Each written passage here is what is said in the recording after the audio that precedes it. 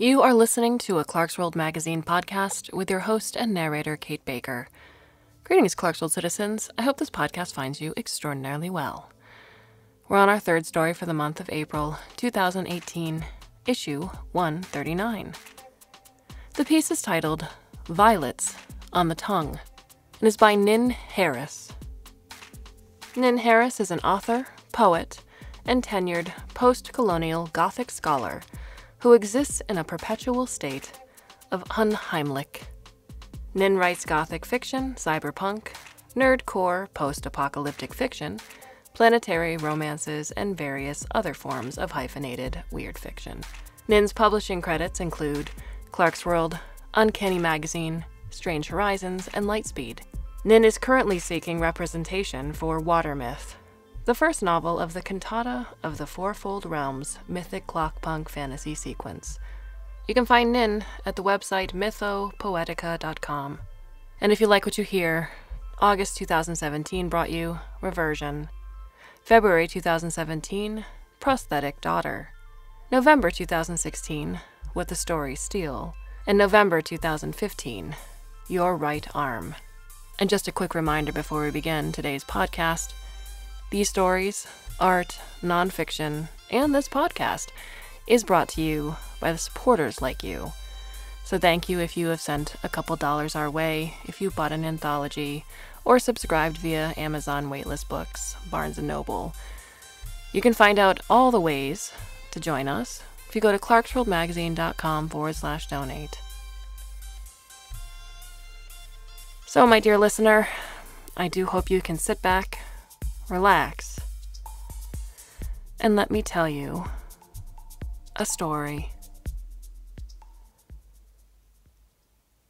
Granddaddy would start thrumming at 20 hours, even if it could be the middle of the night or of the morning. The vibrations filled the heads of everyone within a 25-kilometer radius with harmonics. The world became a giant MRI chamber at 20 hours GMT. They should know. Every single one of them had to go through MRI clearance before they were allowed into the interdimensional tunnel-throughs that had brought them here. They did not even know what 20 hours GMT signified on Cesson. Was it really nighttime? How could they tell if the sun was the sun and the moons were moons, when night and day were not dissimilar? The stars came out in the morning. The moons filled the skies with varicolored radiance at night. Those were the most obvious indicators. Esche navigated the honeycombed network of caves, her hands tucked deep within her cloudy gray parka. The swiftly dropping temperature was one way of knowing that it was nighttime. Esche wished she had not forgotten her mittens, but the call of the mammoth crystal was far too strong, the pull far too compelling. Ignoring was not an option. Her limbs seemed to move before her mind did.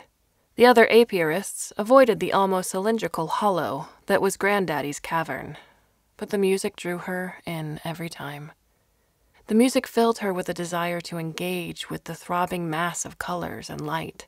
Often it felt like Granddaddy was more than just a crystal, as though it was the heart of the entire planet.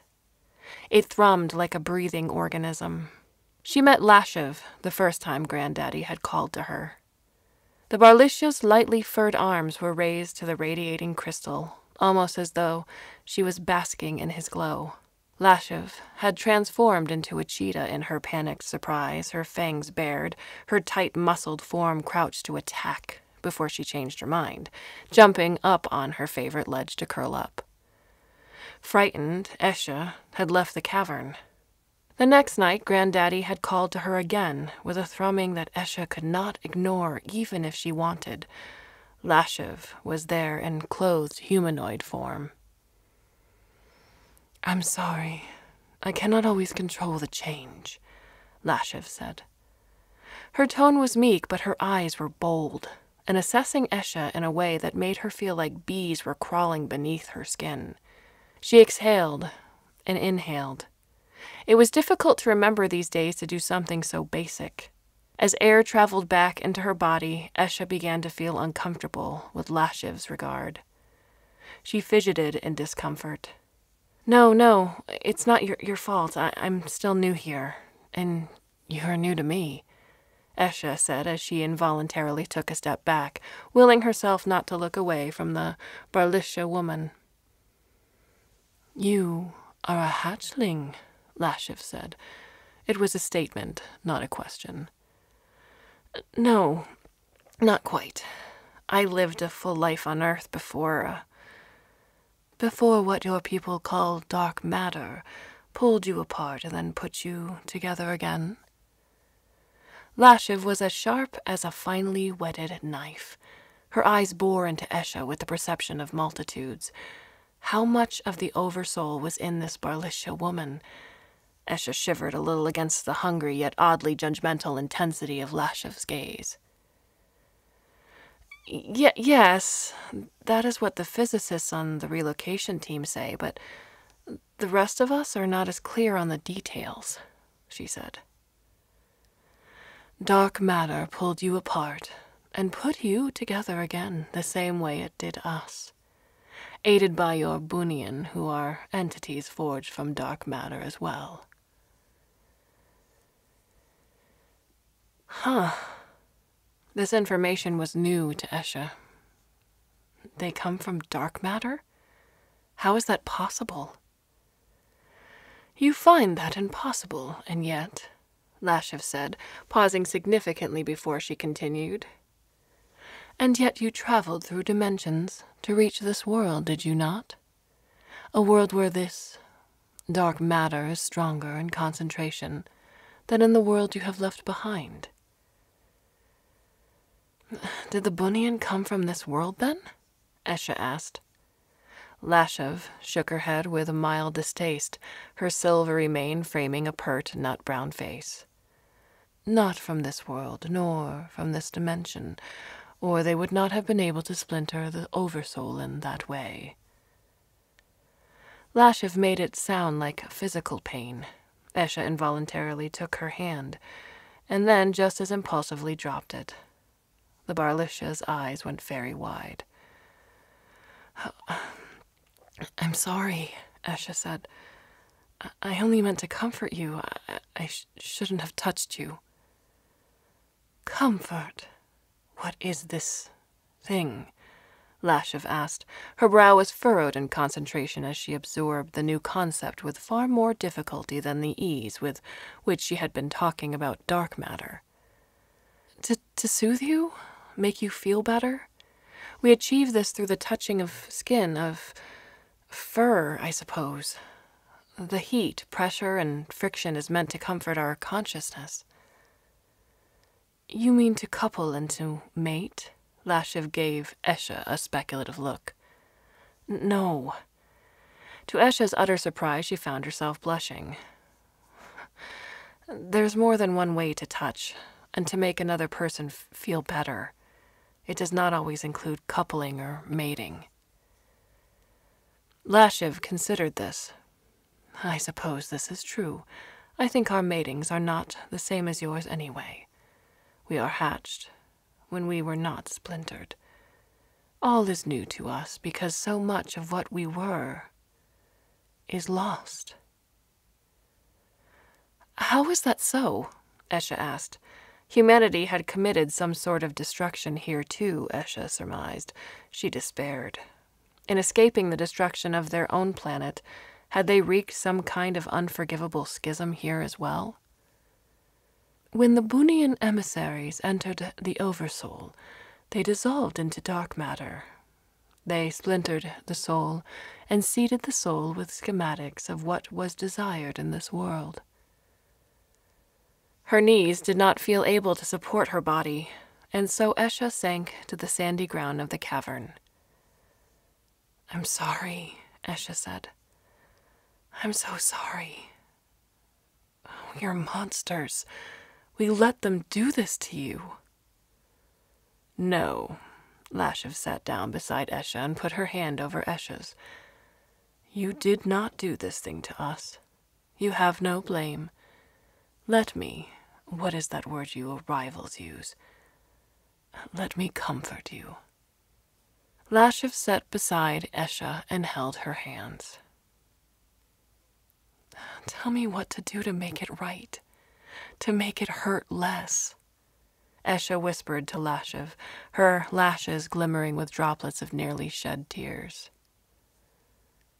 Granddaddy will tell you. That is why he called you here, Lashev said, her eyes fixed on the thrumming crystal. Violet and cerulean blue lights shimmered at the penumbra of the incandescent white heart of the living crystal. They both stared, the one in a trance, the other in a near hypnotized wonder, while they clasped each other's hands. Esha visited Granddaddy every night after that second night, and Lashev would be waiting for her. They learned the language of comfort long before they learned the myriad ways of exploring each other. Through flesh, through skin, through touch, and through taste. Esha's final decade on Earth had felt like sleepwalking. Dislocation dogged her every waking moment, padding behind her like a faithful pet. It hummed in her veins through hours spent in the lab, through various seminars and briefings as they prepared to leave a world that was about to die. Nothing seemed to contain meaning when one was certain of the annihilation of one's home. Esha barely tasted the food she ate, and could barely allow herself to care for the lover she took on and discarded, like last night's leftovers. Esha sometimes remembered her condominium in Serdang that was full of different tapestries and figurines representing Neith, the Egyptian goddess of war and weaving. It had been a teenage fascination that grew into a kind of personal obsession, a digital exploration of a part of Egypt that was not wholly her heritage. Her ancestors had been Egyptian Christian. Her mother, Elpis, however, walked her own path through faith and science, as did Esha. Esha's condominium had sprawled on the 21st floor, a generous gift from Elpis when her daughter had turned 21. It overlooked a golf course and a lavish country club patronized by entrepreneurs, lower cabinet ministers of the Malaysian government, and MLM scam lords moonlighting as venture capitalists. The apartment would have been seen as an indulgence by many. Elpis said she wanted to be sure her children all had the gift of a better life than the one she had led. She did not provide much information about her flight from Egypt. Neither Esha nor her siblings felt they had the right to ask. Whenever Esha tried to recollect the exact size and depth of her apartment, her memories juxtaposed with documentaries about Neith and Isis and Horus and Sobek she had watched, along with numerous online databases she had trawled. It was as though all of the information she had imbibed had scrambled her memories. Esha had never known a world in which she didn't have to relocate because it was going to be destroyed. It was therefore hard to feel extreme nostalgia for something she always knew she was going to lose. And if she did now sometimes miss the taste of kushari, she wasn't entirely sure if she was remembering correctly the texture of rice, pasta, and lentils tossed in tomato sauce. That was such a mainstay of her childhood. Taste, smell, and touch remained her constant, her anchor for all her memories. Vision and sound could be deceiving, but there was at least some kind of verisimilitude of the act of consumption, of the way taste and sensation rolled about in one's mouth. She had a childhood soaked in the borrowed nostalgia of her parents and of her grandparents. She inherited the demons and ghosts that nipped at the heels of both Elpis and her Hakka father, John.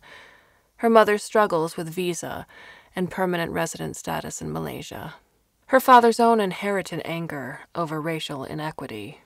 And May 13th, that day of mass terror that marked forever the moment in which the trajectory of Malaysia's destiny would depart from its original course. Memory had never been an uncomplicated thing. You'd think a child born from two fragmented diasporas would be used to this, but this was different. This dissonance contained a different flavor entirely. At night, Esha would walk to the apiary, to continue her scheduled observation of the bees of Sesson, uncompromisingly alien with their alternating stripes of indigo, black, and cobalt blue. The hum of the bees often seemed to resonate at the same frequency as Granddaddy's thrumming. After she had started drinking untreated honey, there were days when she swore it was the same thing. Humanity nearly wiped out the bees on Earth at one point, Shakuntala had once said to her as Esha followed her on their rounds. Yes, but that was before my time.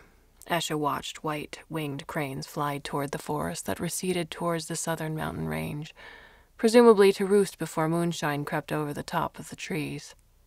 My mother wrote extensive notes about it, about how she tried to create different protective environments for the bees she cultivated in Cameroon highlands. Elpis was a great apiarist. Shakuntala's voice wore the soft cast of remembrance, her voice subdued as she said, I rather enjoyed working with her a lot, but you're here now, and we can utilize some of your mother's experiments in figuring out the best homes for these bees. We don't have pesticides on Sesson, so that should simplify some aspects of our research, Esha commented. Shakuntala said, That is right, and the Society of Astrobiologists have already ensured that most forms of pesticides will be banned. We've already seen their ill effect on the planet we've had to abandon. Has the Society of Agriculture agreed to this? Esha was skeptical, but she was still newly come from Earth, and Shakuntala had spent nearly 15 years on Sesson. We've seen how deeply we fucked up the home we left. Shakuntala met Esha's eyes. You did not see how bad it was toward the end. Esha's eyes blinked rapidly as she remembered the looting, the indiscriminate slaughter, and the full-on religious panic during the final days, before they escaped via the tunnel-throughs. No more liquid, only blinking. Some nights it felt as though all of the liquid had drained out.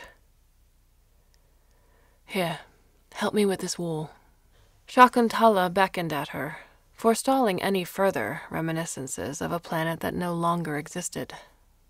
Esha stepped toward the other side of the hexagon-shaped fibrous panel that Shakuntala was using to build the walls.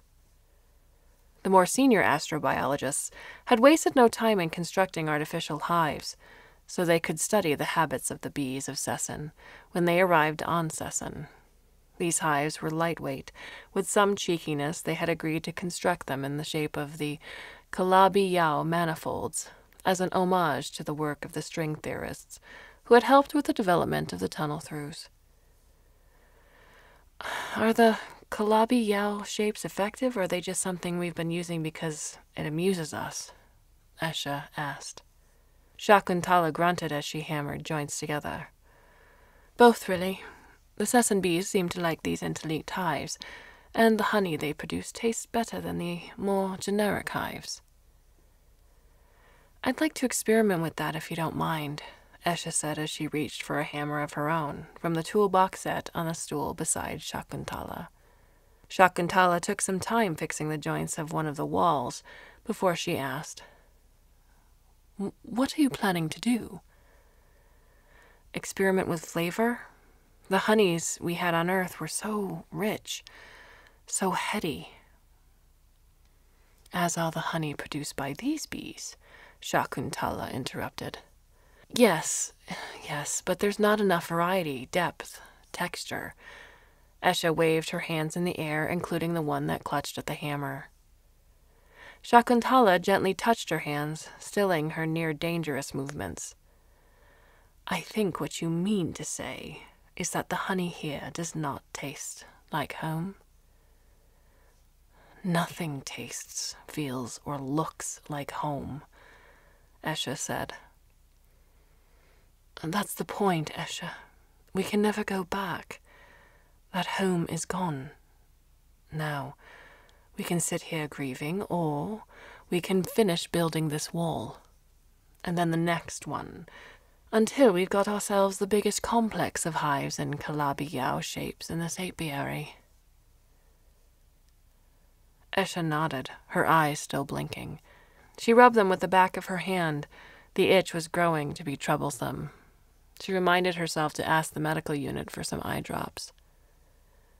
I cried for 10 months after my arrival. We were the pioneer batch.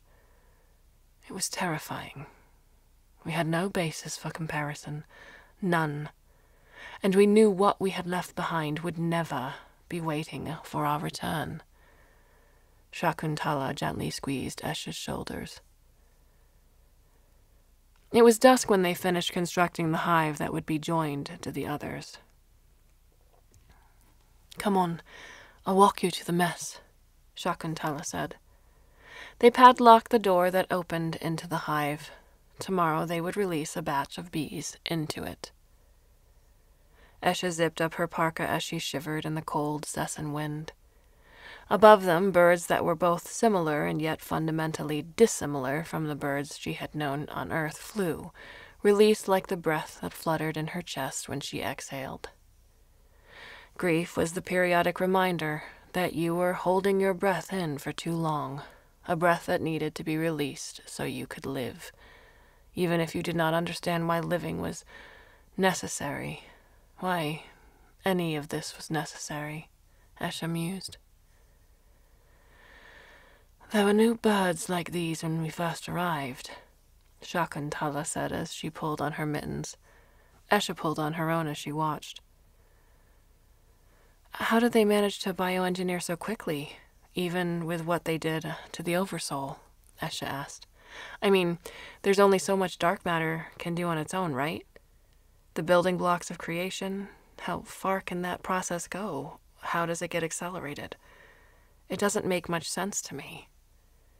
Oh, that's a mystery to me as well, Shakuntala said, although the manner of multiplication and mutation of genes may be said to be almost magical, almost Vedic, as a matter of fact. But apart from that, what do we know?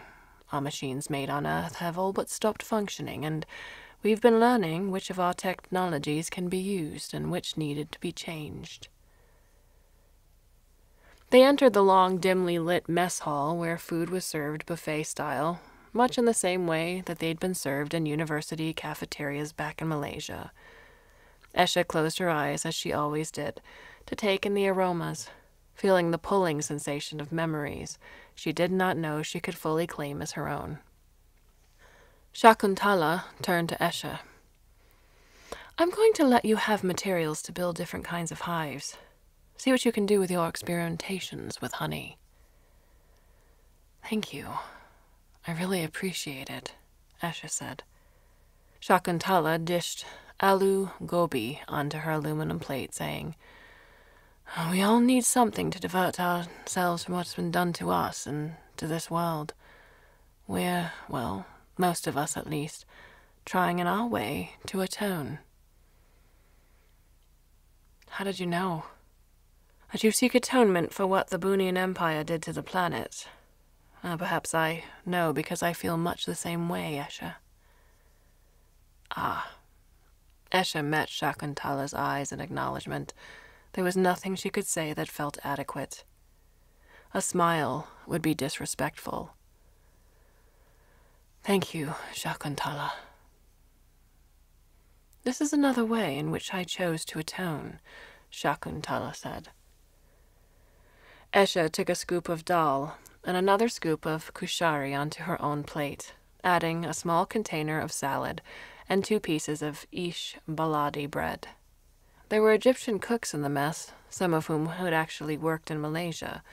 It was a comfort, but there was always the sense that what they were eating was as real as they were. Which was to say, they were a negligible reality. Yayasi had said more than once that simulacrums experience phenomena in a wholly different way. Esha would reply very sensibly that they were experiencing phenomena differently because everything about Sesson was different, and yet painfully similar to Earth. The Oversoul had shaped itself into something livable for its new inhabitants, creating a symbiotic relationship between human and planet. The truth was that she was haunted. She knew she was not the same person who had grown up in Serdang in Malaysia to agnostic parents. The method through which they had arrived on Sesson had ensured that they were not the same. "We're a different composition altogether," Gayase would say, his eyes red-rimmed and wild.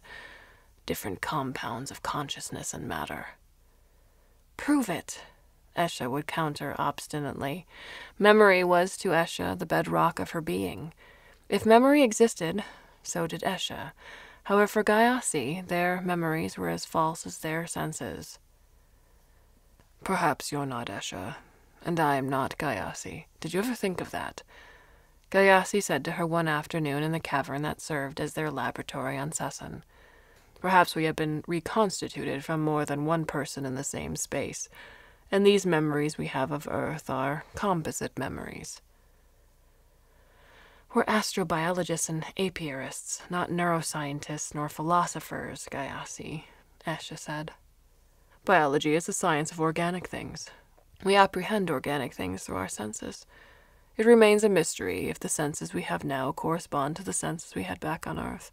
You've mentioned the aftertaste of violets more than once in relation to the honey provided by the hives, Esha. But how do we even know what the violets taste like?" Gayase looked genuinely distressed by this thought, even as he uttered it. Esha could think of nothing to say to comfort him, so she placed a hand on his wrist and gave it a comforting squeeze.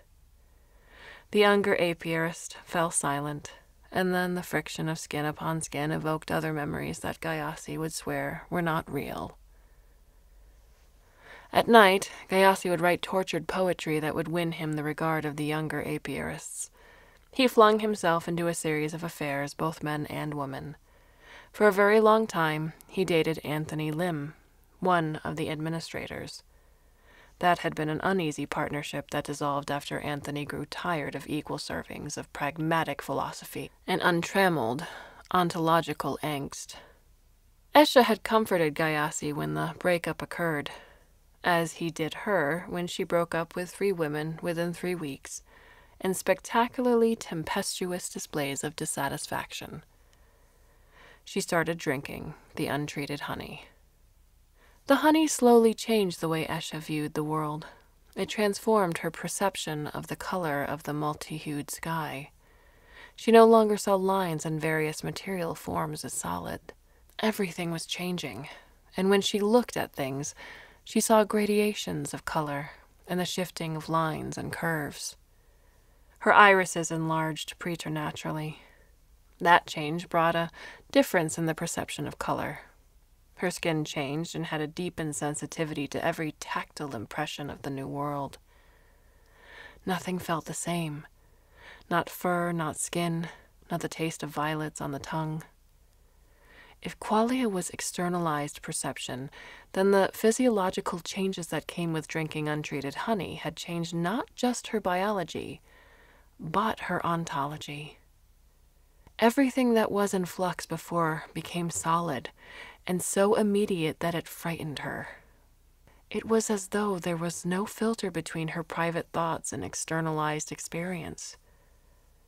Perhaps she had lost the intrinsic nature of the woman she had been before. Grief had fluttered away with the other birds she released when she exhaled. "I know what you're going to ask me, Gayase. You ask me the same question with every flavor we put out. How do we know if rainforest honey really tastes like this?" Esha mimicked Gayase's voice right down to the morose lowered tone on the last 2 syllables. Gayase smoothed his hair back before pulling the massive ringlets upward into a messy top knot that he secured with a pencil, his bead bracelets and silver bangles jangling against lightly furred upper arms of dark brown. "It's a legitimate question, Esha. We're walking, living, and breathing Putnam's thought experience. You know that the way we are perceiving things is different. Everything feels and tastes and looks and sounds different." Fuck. He cursed as he made a mistake in the ledger. Gayase struck out the line and started again on the next line. "Fuck it, Esha. Even you look different. You keep drinking the untreated honey, and you're starting to look as freaky as that alien lover of yours who looks like a furry cosplayer's erotic dream come to life. Your eyes are starting to look like insect eyes. Beautiful, but also scary.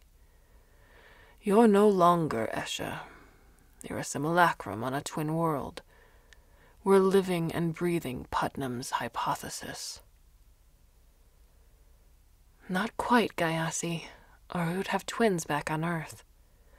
Earth is no more, and Sesson was modified by the Oversoul to accommodate us, as best it could. Also, stop checking out my girlfriend, you lecherous bastard.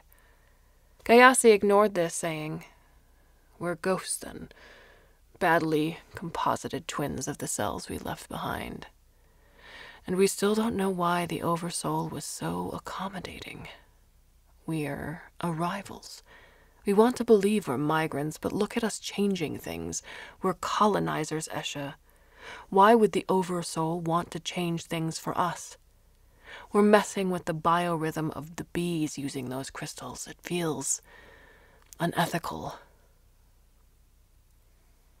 Esha poured the honey into the last jar. She capped and then sealed the jar, placing it on the shelf with the rest of type 27. I would keep 5 specimens of the honey for future reproduction, but the rest would be distributed among the human colonies on the main continent, with some kept to be artificially replicated for the outlying colonies.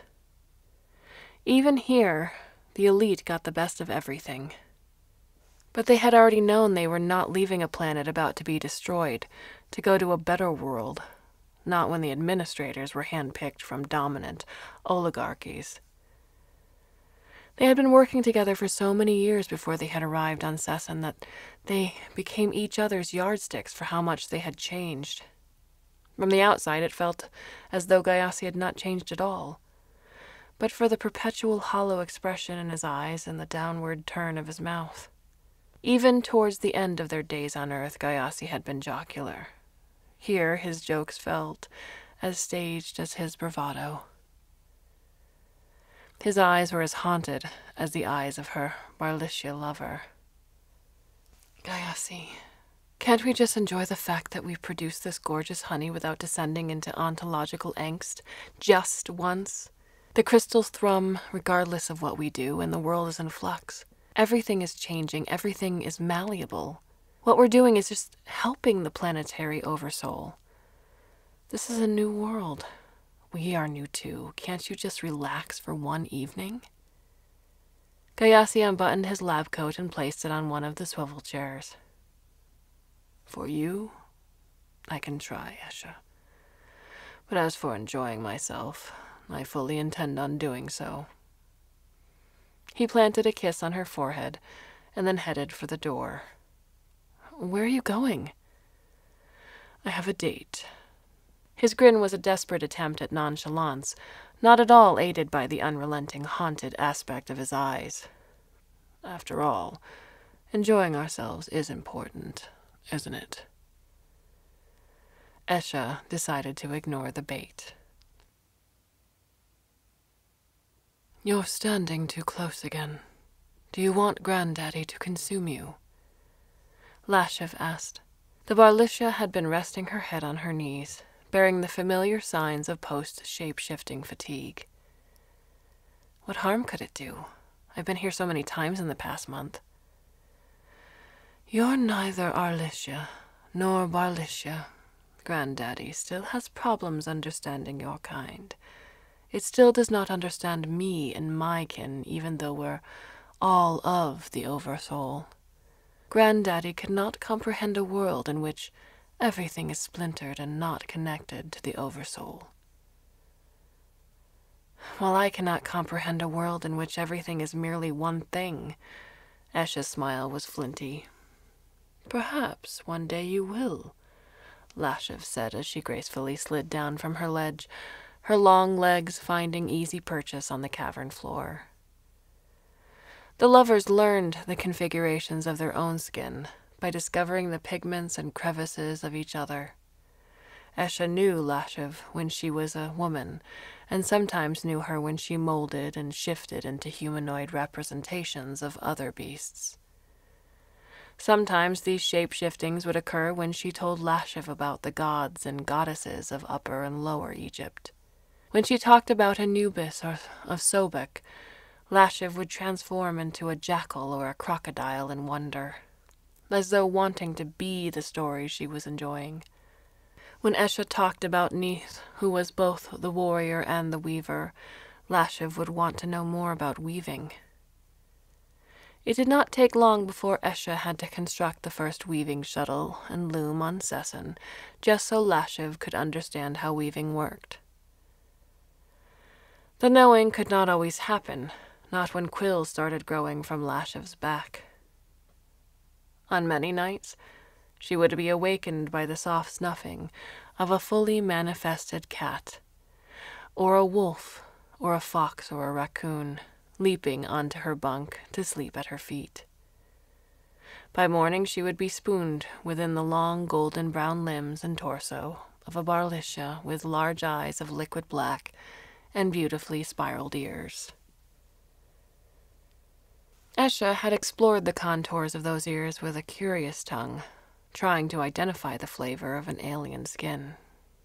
That alien skin felt like it had the consistency of honey made liquid. When she kissed Lashev and imbibed her nectar, she experienced once again the aftertaste of violets. Violets on the tongue, in everything that she tasted. She often wondered about the Oversoul, and if she was making love with the entire planet when their limbs were entangled. It came and went when she was with Lashev, a wondering that had no basis in her daily experiences, but which teased the back of her mind. Lashev came closer to her, pulling her by the hand as she voiced this thought. You arrivals have such strange ideas about what our world should be, about what you should be, Lashev said as she hooked her arms around Esha's waist, her palms sliding up and down the small of the apiarist's back. Esha shivered as she said, It's how we make the unfamiliar familiar. We need that. We don't even know who we are anymore.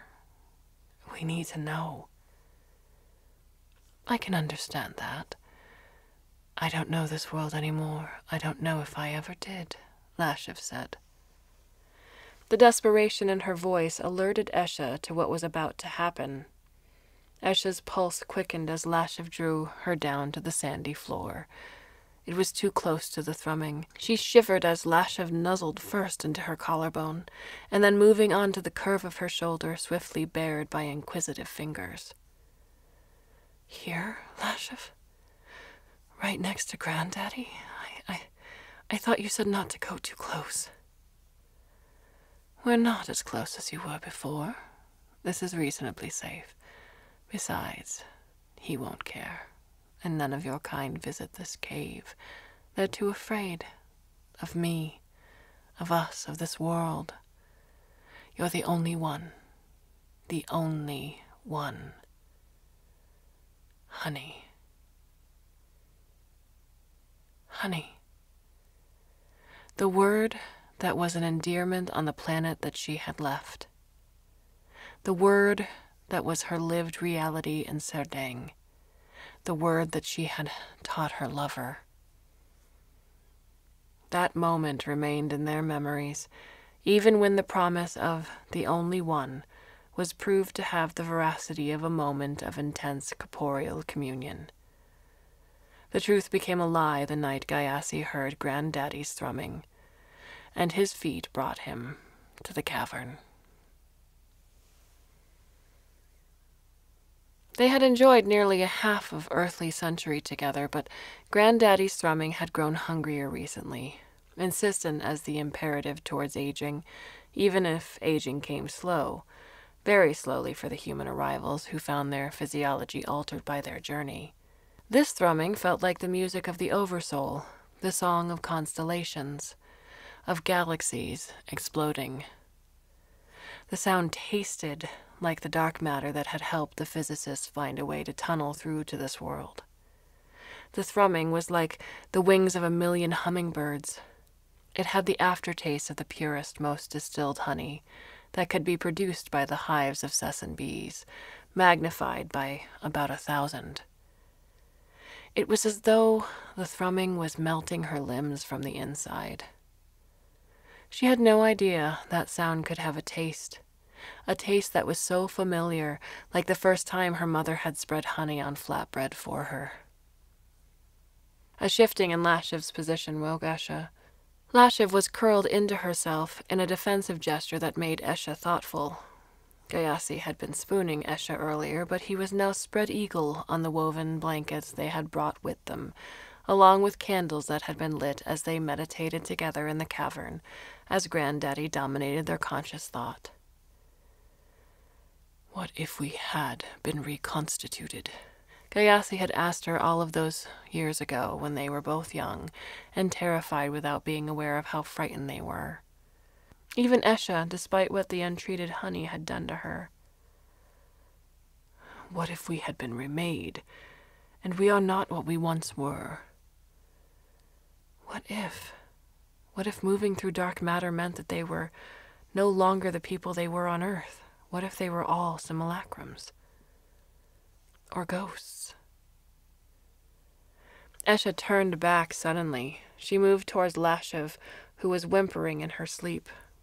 She bent down from the waist to give her lover a kiss on the shoulder. She brushed the palm of her hand tenderly over Gayasi's smooth, bald pate, watching him as he slept, his features made cherubic by age. It was an unconsciously maternal gesture. Was she doing this? She thought she had escaped the ontological undoing, the unmaking caused by the trauma of arrival. But this felt altogether different. This was a yearning that vibrated through her bones, filling her as she imbibed of the alien nectar and entangled herself with limbs nightly that were more of that thick, sweet, liquid-made flesh. She was drinking the oversoul. Correction. They were all drinking the oversoul. Esha moved back towards Granddaddy. She braced her palms against the smooth crystalline quartz surface. It was hot. It felt like Granddaddy was melting her brains, her bones, and her consciousness. What are you doing, Esha? Gayasi's sleep-blurred voice startled her. I cannot resist Granddaddy's song anymore, Gayasi. I know. None of us can. We've stopped each other from doing this over the years, but it's going to happen now, isn't it? That's why we're here, isn't it? We? I wasn't going to involve either of you. You can't go without us, Esha, Lashev said, getting up. We all needed to be ready at the same time for this. I think we've always known what Granddaddy's song was about and why it sounded so strongly in our heads in particular. We knew why it wanted us. We agreed to come here tonight because we knew. We knew you were going to do it. Gayasi said, his voice soft and gentle. Esha looked at her partners. She knew she could not deny them what she wanted for herself. She nodded and opened her arms. Lashev came first, the raccoon ears that always protruded from her hair in times of fear quivering, her raccoon tail elongating to twine around her lover's. Esha could barely register the hands pulling at her waist and the arms and tail embracing her. Her eyes were fixed on the incandescence at the heart of Granddaddy, her tongue consumed by the taste of violets. They were overcome by a crystalline ecstasy, a fierce joy they never knew they had been striving for with each melting union of flesh and fluid. Esha, Lashev, Gayasi melted into the embrace of the Oversoul. They woke up into a consciousness that embraced galaxies and cradled a planet of living crystals. They fed it fractured memories of world myths, memories that Gayasi had deemed false. He was now resigned to the verisimilitude of what they had brought across. Their bodies shifted, splitting. Gayasi felt his maw elongating and changing as the Oversoul, fed on the stories of its lovers, shaped him into the crocodile. Esha was transmuted into the woman who weaves, master of the grand complect, that was to guide and shape the civilizations of Sesson in the centuries to come, effectively disrupting the planned trajectory of human civilization on Sesson that the administrators had so carefully laid out. Granddaddy thrummed as it made a mythology for the still new world out of the fragmented memories of the planet it had consumed. It was a mythology that would wipe out the oligarchies of the old world and the cultural memories of those who had arrived. The Oversoul felt she had every cause to feel pleased with herself. Future statues and temple friezes depicting the Oversoul as the cat, or as the raccoon daughter of the 7 sentient moons, would wear the same smug smile she wore when she joined with her spouses in the embrace, back into the core of her splintered being. Perhaps Esha and Gayasi had been transformed before they had ever entered Sesson. Perhaps they were never the humans they had been on Earth. But there was one thing Lashiv, or the cat, knew, because it was the one thing she had wanted so badly. She remade the planet's core consciousness for them. She remade herself for this new reality. Here at least, they would never die.